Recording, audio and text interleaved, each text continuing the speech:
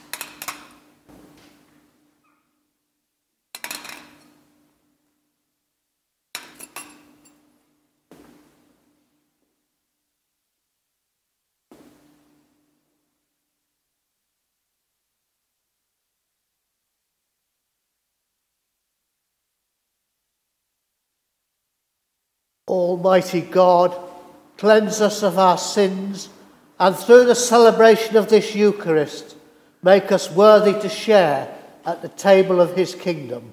Amen. Amen.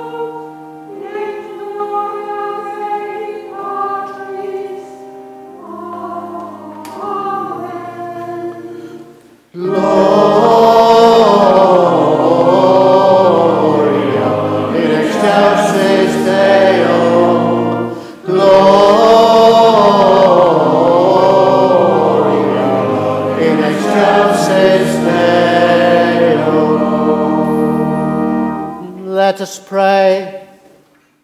Lord of all life and power, who through the mighty resurrection of your Son overcame the old order of sin and death, to make all things new in him, grant that we, being dead to sin and alive to you in Jesus Christ, may reign with him in glory, to whom with you and the Holy Spirit be praise and glory, honour and might, now and in all eternity.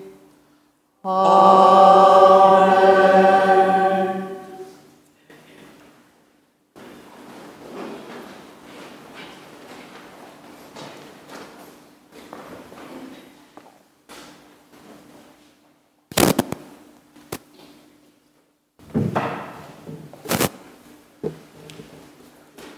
The first reading is from the Acts of the Apostles. Peter began to speak to those assembled in the house of Cornelius.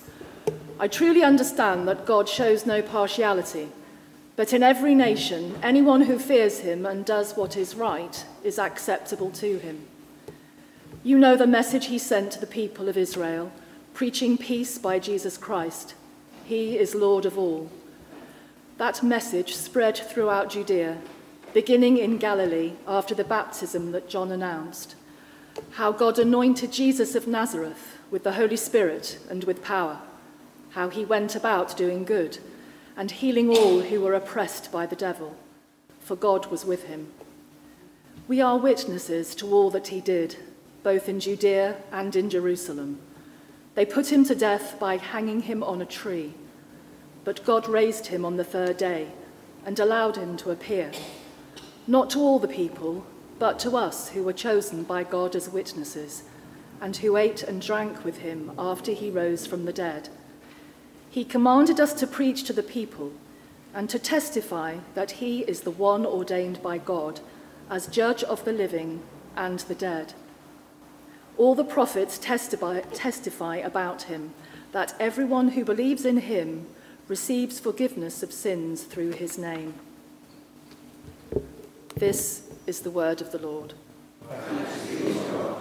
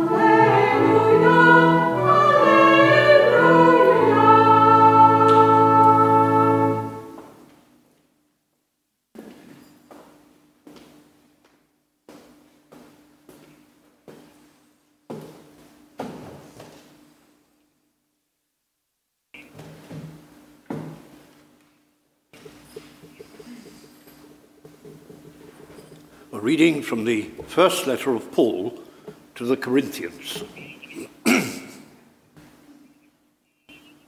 I would remind you, brothers and sisters, of the good news that I proclaimed to you, which you in turn received, in which you also stand, through which also you are being saved, if you hold firmly to the message that I proclaimed to you, unless you have come to believe in vain. For I handed on to you, as of first importance, what I in turn had received, that Christ died for our sins in accordance with the Scriptures, and that he was buried, and that he was raised on the third day in accordance with the Scriptures, and that he appeared to Cephas, then the 12. Then he appeared to more than 500 brothers and sisters at one time, most of whom are still alive, although some have died. Then he appeared to James, then to all the apostles. Last of all, as to one untimely born, he appeared also to me. For I am the least of the apostles, unfit to be called an apostle, because I persecuted the church of God. But by the grace of God, I am what I am, and his grace towards me has not been in vain. On the contrary, I worked harder than any of them, though it was not I, but the grace of God that is with me. Whether then it was I or they, so we proclaim, and so you have come to believe. This is the word of the Lord. Thanks be to God.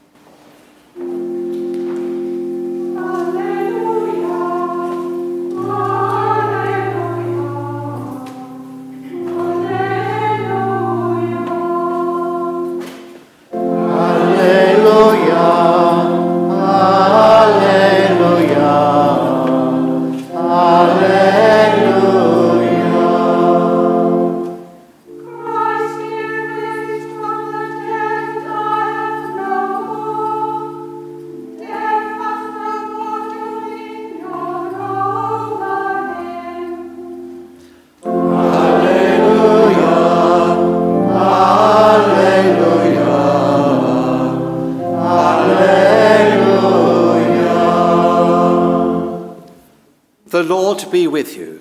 And with thy spirit. A reading from the Holy Gospel according to John. Glory to thee, O Lord.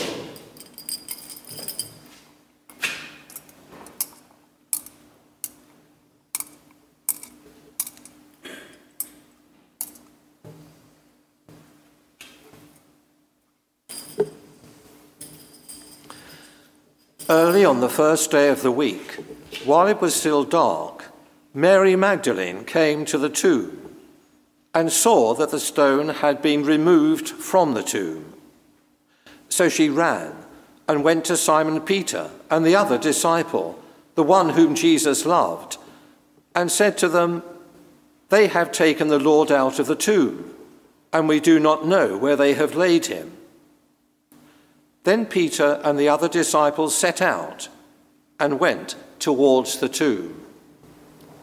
The two were running together, but the other disciple outran Peter and reached the tomb first. He bent down and looked in and saw the linen wrappings lying there, but he did not go in. Then Simon Peter came, following him, and went into the tomb. He saw the linen wrappings lying there, and the cloth that had been on Jesus' head, not lying with the linen wrappings, but rolled up in a place by itself. Then the other disciple, who reached the tomb first, also went in, and he saw and believed.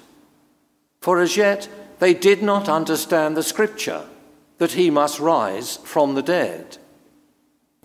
Then the disciples returned to their homes. But Mary stood weeping outside the tomb. As she wept, she bent over to look into the tomb, and she saw two angels in white, sitting where the body of Jesus had been lying, one at the head and the other at the feet. They said to her, "Woman, why are you weeping?" She said to them, "They have taken away my Lord, and I do not know where they have laid him." When she had said this, she turned round and saw Jesus standing there, but she did not know that it was Jesus. Jesus said to her, "Woman, why are you weeping? For whom are you looking?" Supposing him to be the gardener, she said to him, "Sir, if you have carried him away, tell me where you have laid him, and I will take him away." Jesus said to her, "Mary." She turned and said to him in Hebrew, "Rabboni," which means teacher. Jesus said to her, "Do not hold on to me, because I have not yet ascended to the Father. But go to my brethren and say to them, I am ascending to my Father and your Father, to my God and your God." Mary Magdalene went and announced to the disciples, "I have seen the Lord." And she told them that he had said these things to her. This is the gospel of the Lord. Praise be to thee, O Christ.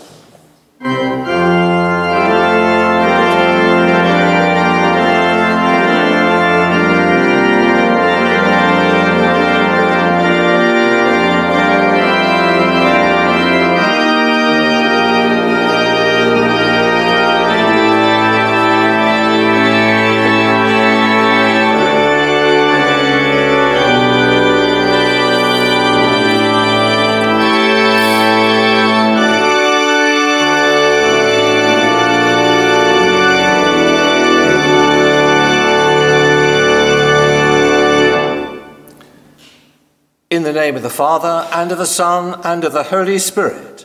Amen.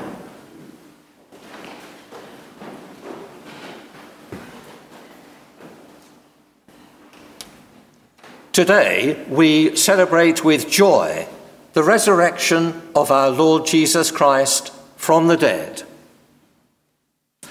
On that first Easter morning, as we've just heard, the disciples found the tomb empty. And within a very short time, Jesus appeared to them.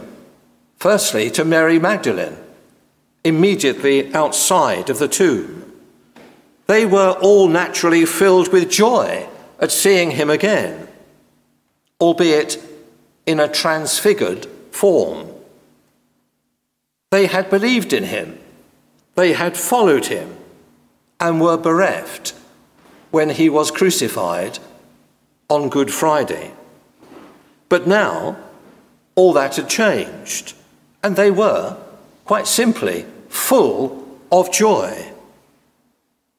But the Gospels tell us that they were also puzzled by what was happening.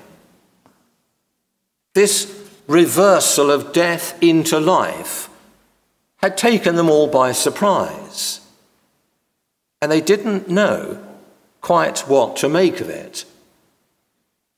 What could it possibly mean?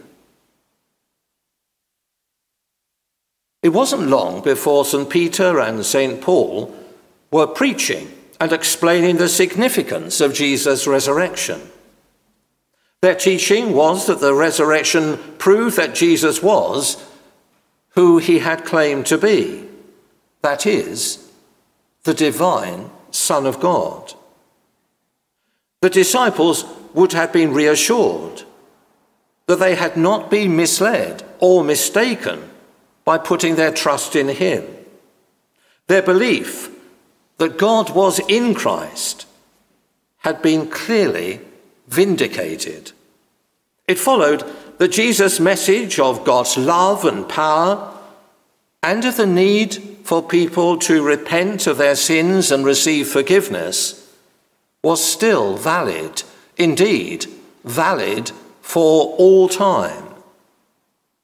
And what is more, this message that Jesus had delivered to his own people was now to be taken out to the Gentiles, to the whole world. The covenant with Israel was to be extended to include the Gentiles too. And the disciples were given the task of taking the good news to them. The resurrection would have given them the confidence to do this and to be sure that God's plan and purpose for the world would come to fruition, that one day there really would be a new heaven and a new earth in which peace and justice reigned. The resurrection made it clear that the disciples were to continue and extend the saving work which Christ himself had begun. In that sense, the church, the Christian community, and that today means you and me, we were given the responsibility to take that message out, indeed, to become the extension of the incarnation.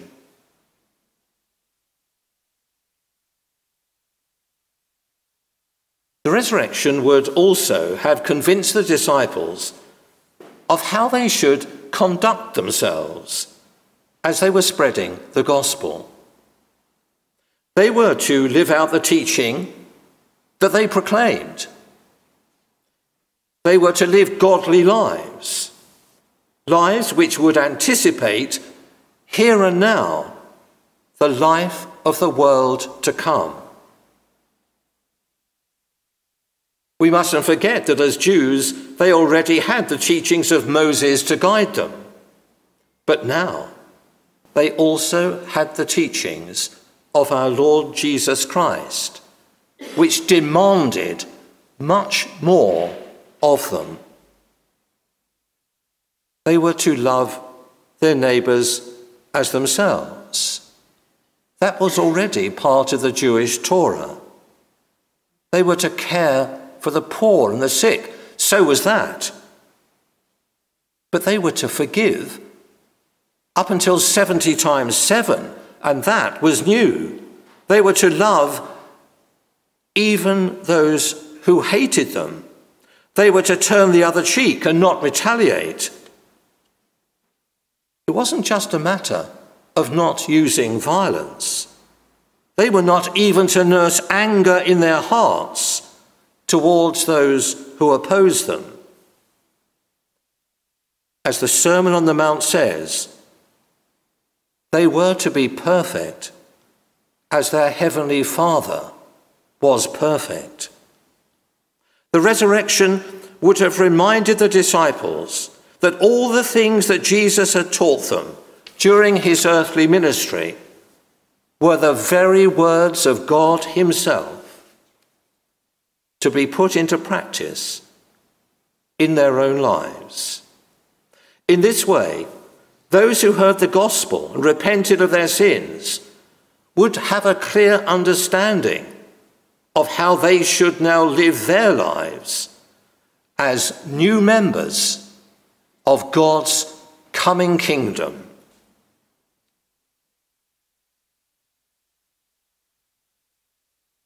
So it was that the resurrection convinced the disciples of what they were to do and how they were to do it. However, such a direct experience of the risen Christ is not available to any of us. We live in another time and in another place. So, how can we be sure of our role in all this. How can we be sure, those of us who have not seen the risen Lord and received his instructions, how can we be sure of what we are to do? Well, at the end of St. Matthew's Gospel, the words of our risen Lord tell us quite clearly. The words of St. Matthew are that Jesus promised, through his Spirit, to be with his people until the end of time. He will be with us until the end of time. So, through prayer and worship, through reading and studying the Scriptures, through reflection and meditation, through receiving the sacraments, especially the Blessed Sacrament of our Lord's body and blood, we can realize the presence of Christ with us now, that presence that he promised to us until the end of time. And we can play our part in extending God's kingdom so that the promise may come true, that his kingdom of justice and peace will come on earth as it already is in heaven. Amen.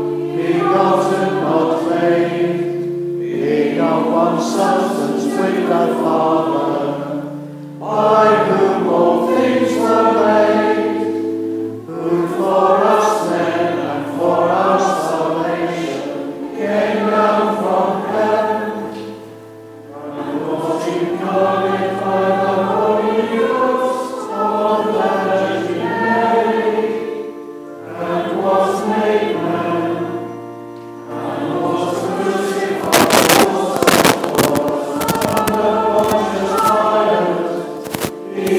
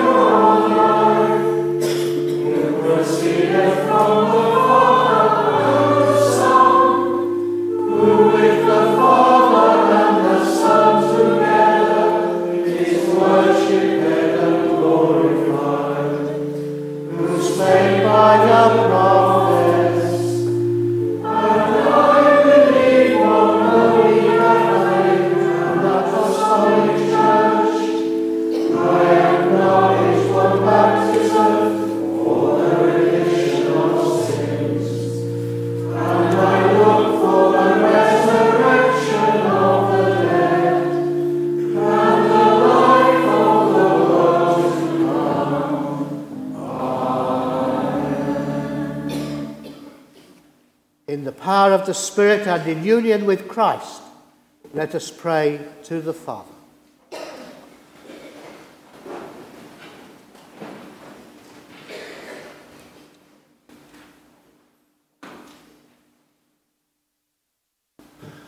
We pray that our risen Saviour may fill us with the joy of his glorious and life-giving resurrection.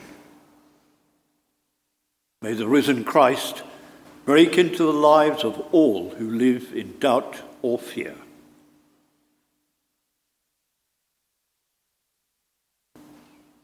Lord, hear us. Lord, graciously hear us. We pray that isolated and persecuted churches may find fresh strength in the good news of Easter. May all who suffer because of their beliefs find lasting justice.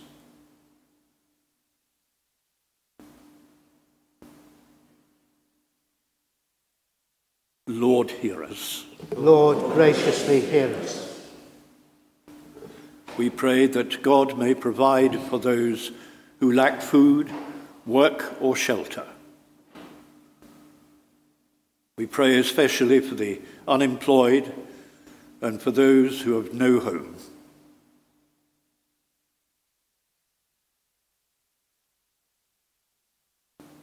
Lord, hear us.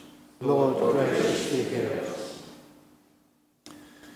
We pray that by God's power, war and famine may cease through all the world. We pray for those who suffer violence in the Middle East and in Ukraine. We pray that your spirit of peace may descend upon them.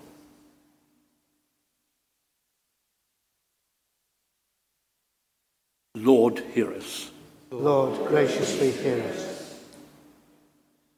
We pray that God may reveal the light of his presence to the sick.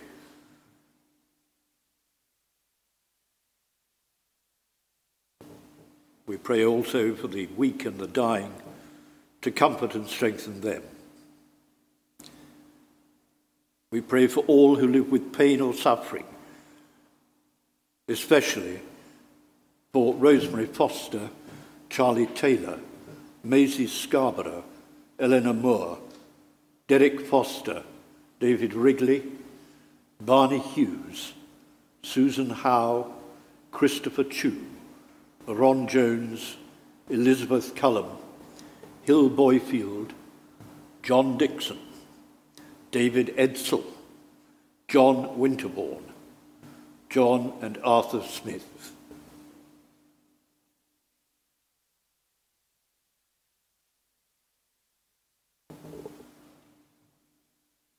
Lord, hear us. Lord, graciously hear us. We pray that the departed may know the power of the resurrection and rise to the joys of the life eternal.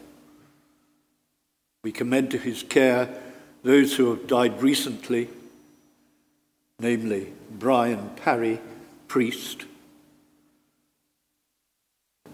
and those whose anniversaries of death fall at about this time, namely Margaret Lily Noble, Susanna Battelle, Janice Barker, Carol Geesia, Helen Ellis, Sony Cloudsley Seddon, Evelyn Freeman, Jean Harley, and Thomas Matthew Noble. Rest eternal grant unto them, O Lord. And let light perpetual shine upon them. May they rest in peace. And rise in glory. Lord, hear us. Lord, graciously hear us. We pray that God may send the fire of the Holy Spirit upon his people, so that we may bear faithful witness to his resurrection.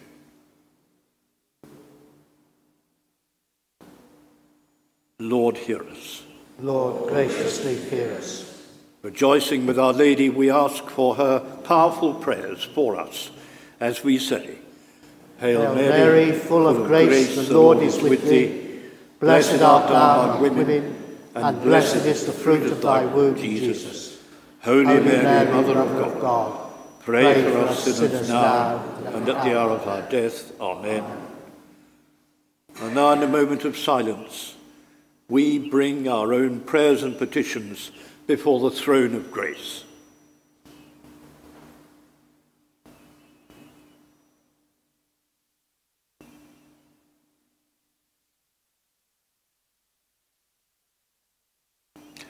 Lord, hear us. Lord, graciously hear us. Heavenly Father, have mercy on us and hear these our prayers, which we make in the name of your Son, our Saviour, Jesus Christ. Amen. Amen.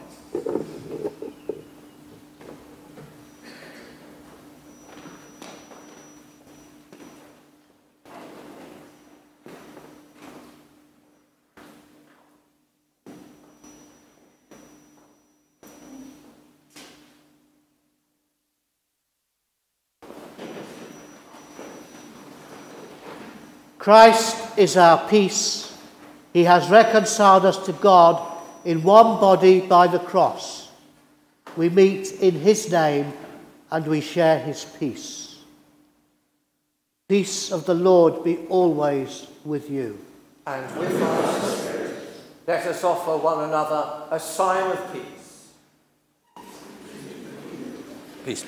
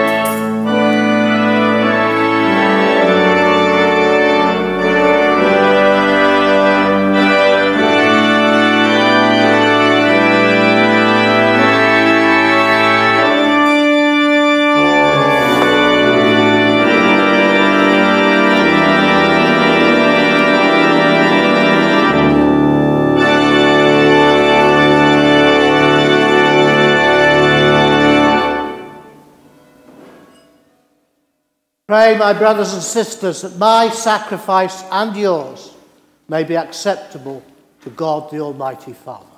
May the Lord accept the sacrifice of your hands, for the praise and glory of his name, for our good and the good of all his holy church.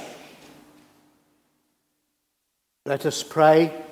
Grant us, O Lord, we pray, that we may participate worthily in these mysteries.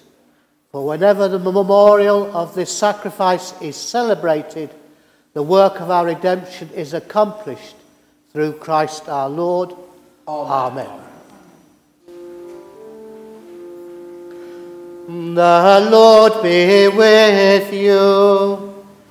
And with thy spirit. Lift up your hearts. We lift them up unto the Lord. Let us give thanks to the Lord our God. It is meet and right so to do. It is indeed right, our duty and our joy, always and everywhere to give you thanks, Almighty and eternal Father, and in these days of Easter, to celebrate with joyful hearts the memory of your wonderful works.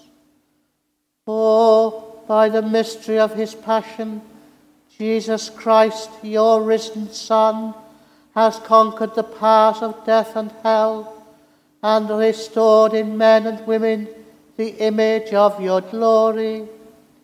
He has placed them once more in paradise, and opened to them the gate of eternal life.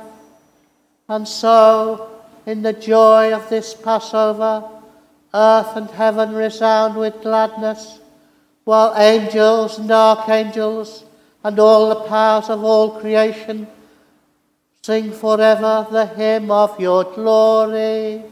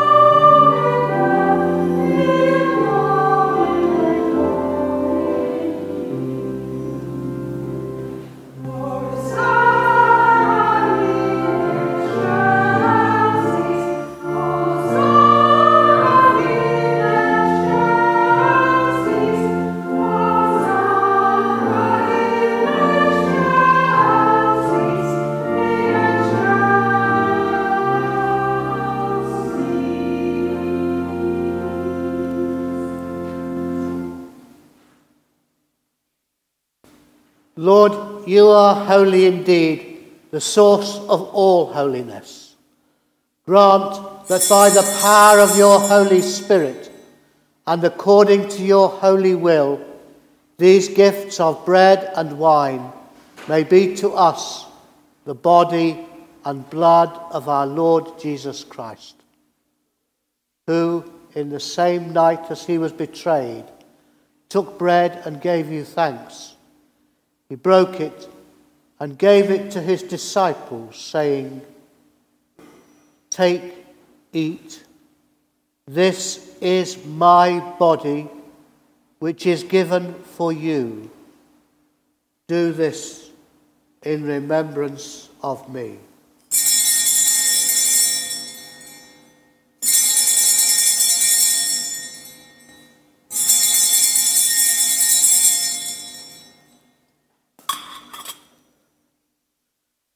In the same way, after supper, he took the cup and gave you thanks. He gave it to them, saying, "Drink this, all of you. This is my blood of the new covenant, which is shed for you and for many for the forgiveness of sins. Do this as often as you drink it in remembrance of me."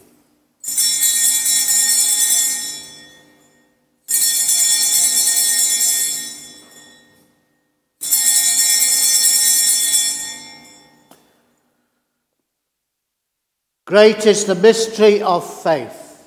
Christ has died. Christ is risen. Christ will come again. So, Father, calling to mind his death on the cross, his perfect sacrifice made once for the sins of the whole world, rejoicing in his mighty resurrection and glorious ascension, and looking for his coming in glory, we celebrate this memorial of our redemption. As we offer you this, our sacrifice of praise and thanksgiving, we bring before you this bread and this cup, and we thank you for counting us worthy to stand in your presence and serve you.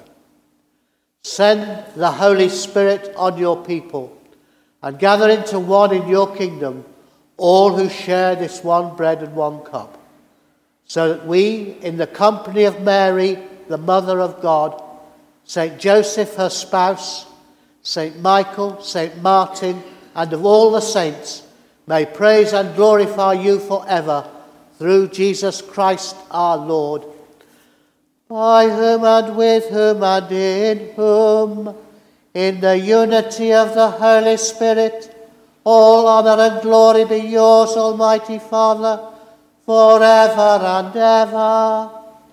Amen.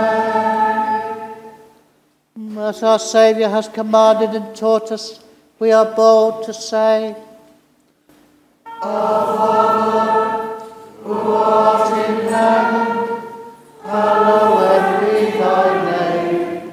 Thy kingdom come, thy will be done on earth as it is in heaven.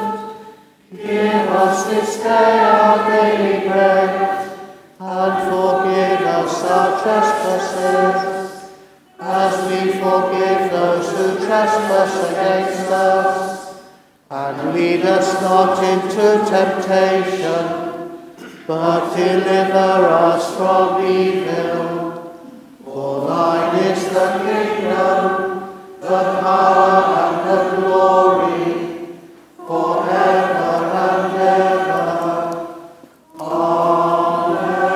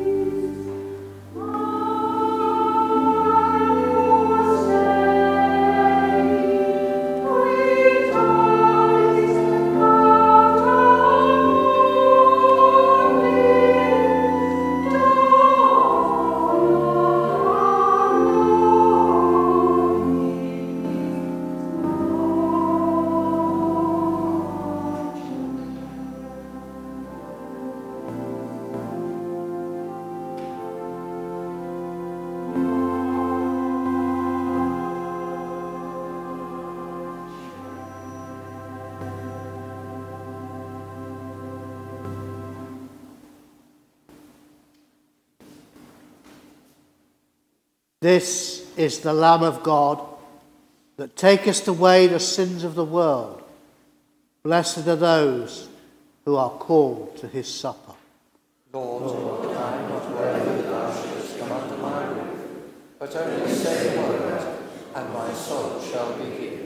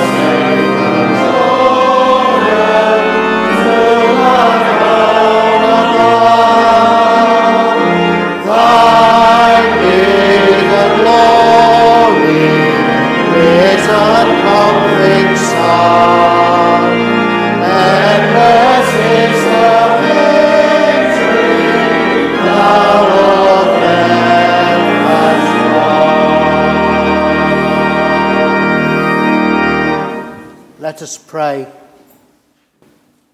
God of life, who for our redemption gave your only begotten Son to the death of the cross, and by his glorious resurrection has delivered us from the power of our enemy, grant us so to die daily to sin, that we may evermore live with him in the joy of his risen life.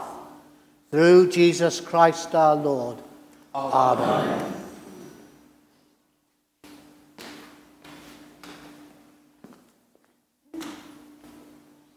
Please be seated. Very happy and joyful Easter Day to you all. Notices for today.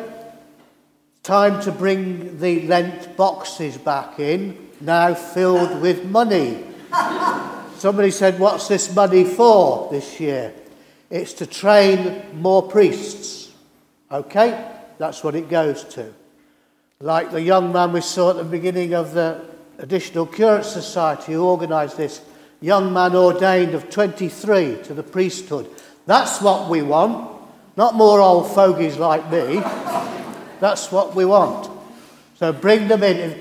I'm naughty, I haven't brought mine in. I'll bring it next week. So bring your boxes in. And if you like something completely different, the World of Gilbert and Sullivan, next Saturday evening here at church. If you'd like tickets, I think Helen will be able to help you with tickets for that. That's always enjoyable. And those of you who are observant, which I'm sure a lot of you are, would have noticed we carried in something at the beginning of Mass today. We carried in the holy oils, which were blessed this week. The chrism oils were blessed by Bishop Norman, our bishop at Walsingham this week. So they've come back to the church now. We've put them in the aumbry up there in the altar. And in a few weeks' time, I'm going to talk to you about the holy oils and explain what they all are. I think this is one of the big secrets in most churches.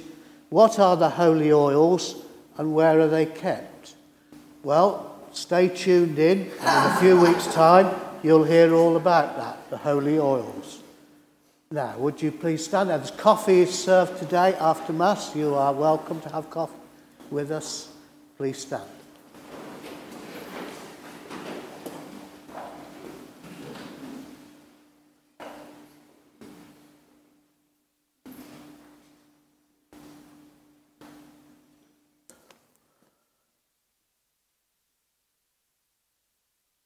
The Lord be with you.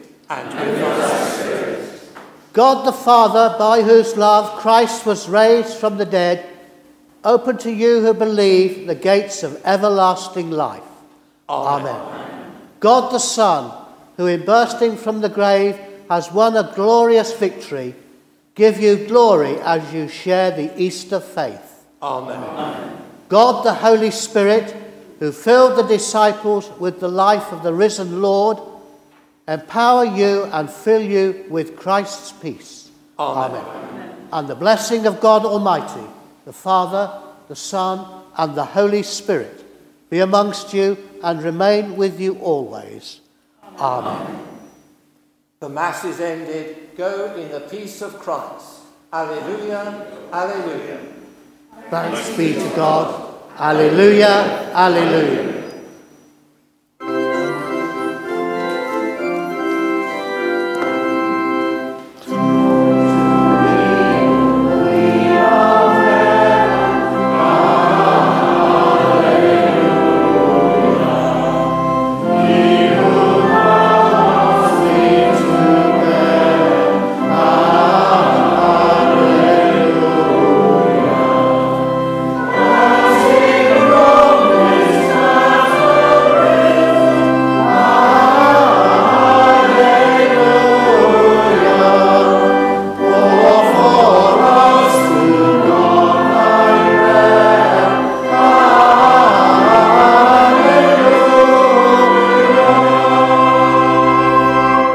Rejoice and be glad, O Virgin Mary. Hallelujah.